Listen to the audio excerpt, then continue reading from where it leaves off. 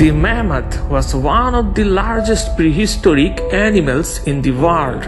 This huge creature was the closest relative of the elephant, but its body had a lot of hair which helped it to survive the cold environment. Mammoth became extinct 10,000 years ago at the end of the Earth's last ice age due to the pressure of a warming climate. But there was also some other reason for their extinction, and that is the predator. So, who could have killed the giant woolly mammoth? Number 6. Pack of direos. Number 5. Clan of cave hyenas. Number 4. Saber-toothed cats. Number 3. Cave lions. Number 2. The pride of American lion. And number 1. Prehistoric humans.